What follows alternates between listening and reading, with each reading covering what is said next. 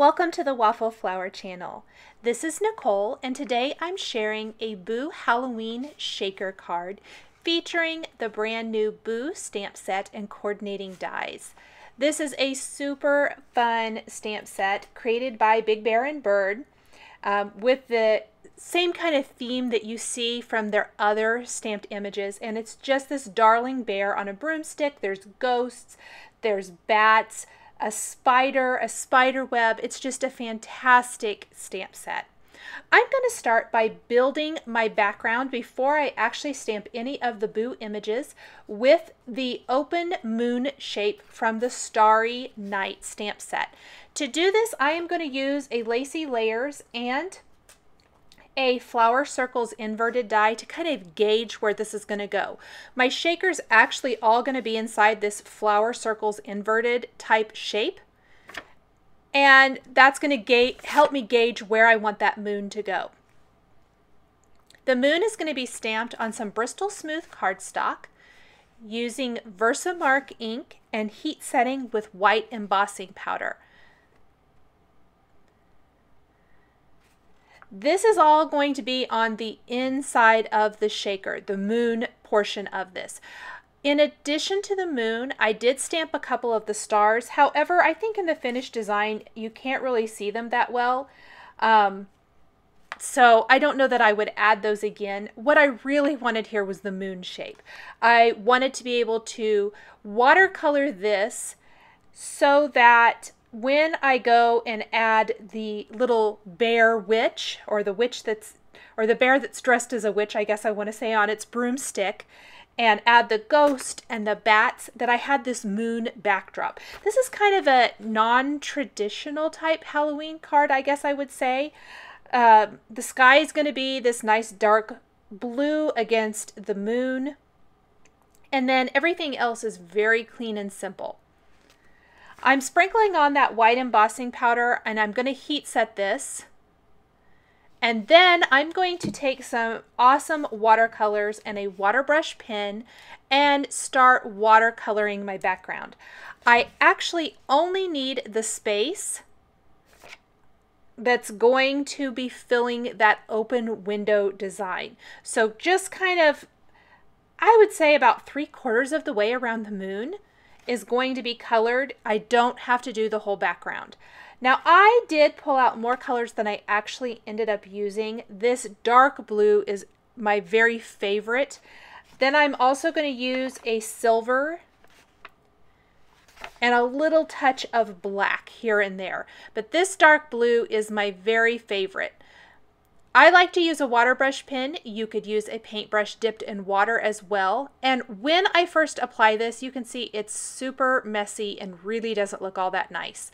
I like to concentrate the less watered down ink right around that shape. That really highlights the moon nicely.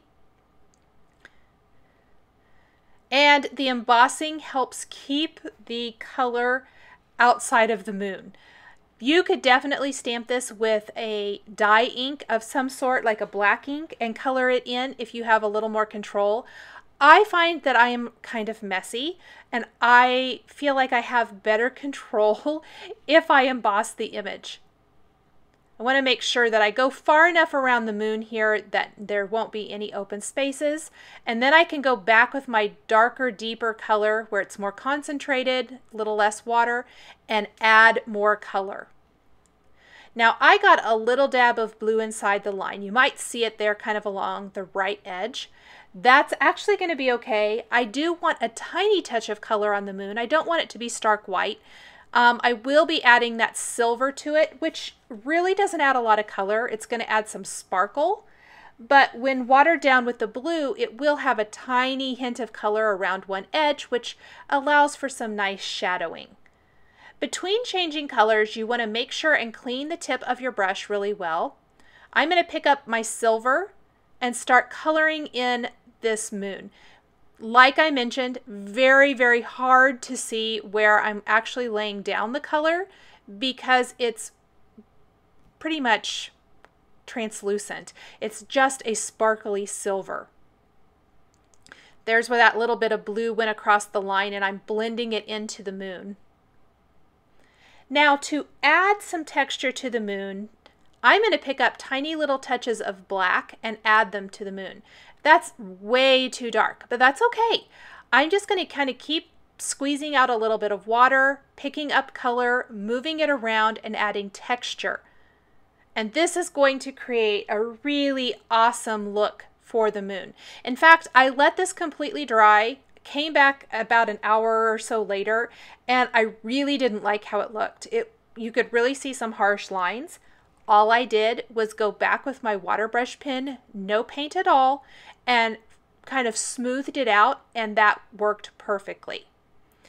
I have stamped the bear witch, the bats, a spider, and a ghost from the Boo stamp set on some Nina smooth white cardstock using a black ink for Copic coloring, and I'm simply going to color in my images before die cutting them with the coordinating Boo dies. The bear is colored in E40, 43, 44, and 47. This is one of my favorite color combinations for critters. That E40 gives a nice little highlight area on the side of the bear. The pumpkin is YR15 and YR27. I love that he's holding a little pumpkin there at the front of his broomstick.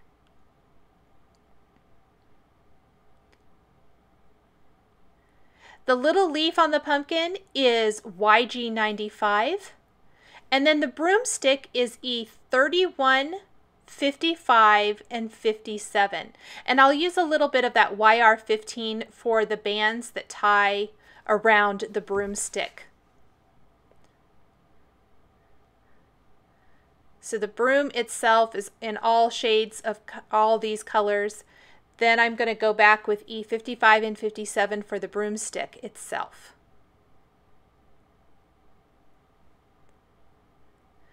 I just love these big bear and bird images. I think they're really fun. I even think you could probably incorporate some of the other stamp sets from Big Bear and Bird for Waffle Flower and create an even bigger scene, or maybe even a trifold card if you'd like.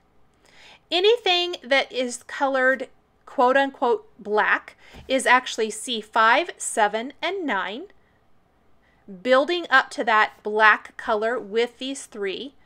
The bat that's kind of at a side angle I ended up not using, so because I had already colored it, I went ahead and die cut it, and I'm just going to slip it into my stamp pocket and save it for another card. I liked the bats with their wings open a little bit better just for this card. I think it's a better silhouette against the moon. The witch hat is B60, 63, and 66. Some nice light purples here.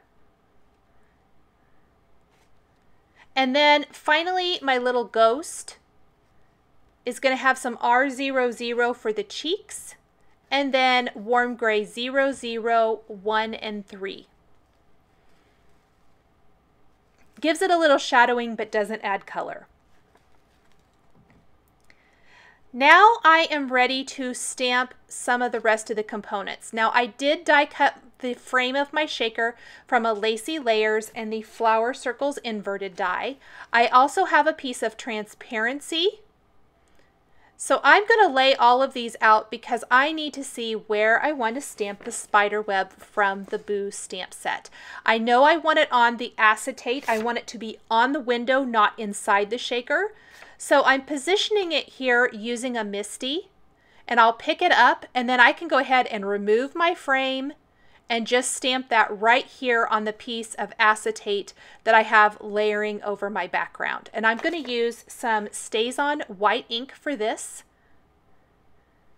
One of my favorite things to do with shakers is have components not only inside the shaker but outside. And that often includes doing some stamping on the shaker window itself. It adds lots of dimension to the card. Now I thought I might want to stamp another spider web, and really this is a small window shaker. I thought it would be too overwhelming, so I went ahead and just kept it to the one. I'm going to take the greeting from the Boo stamp set, which is Boo, and stamp that with black ink right there in the bottom right corner of the front of the shaker frame. I pretty much have all of my components now, and I can start putting it all together. So here's everything kind of laid out, ready to be assembled. I'm going to take one of the bats for sure and adhere that over the moon on the inside of the shaker. So this is like what I was talking about, where some of the components are going to be on the inside. The bear and the ghost and the spider are all going to be on the front of the shaker, not on the inside. And I thought I might want to put the other bat on the outside, but I end up putting it inside the shaker as well. I think it'll look better in there, and I love how they look against the moon. They really do pop. A black glaze pen adds detail to eyes and noses. A little wink of Stella clear glitter brush pen on the bat wings gives them a little bit of glitter. I'm going to go ahead and secure that inverted frame, can't get that out, together, and then back that with that transparency piece. So this is the front of the shaker. I'm going to double up foam adhesive and place this around all four sides, making sure that right around the window it butts up right next to each other so that the shaker material doesn't escape. And I like to double it up and then trim it down to size.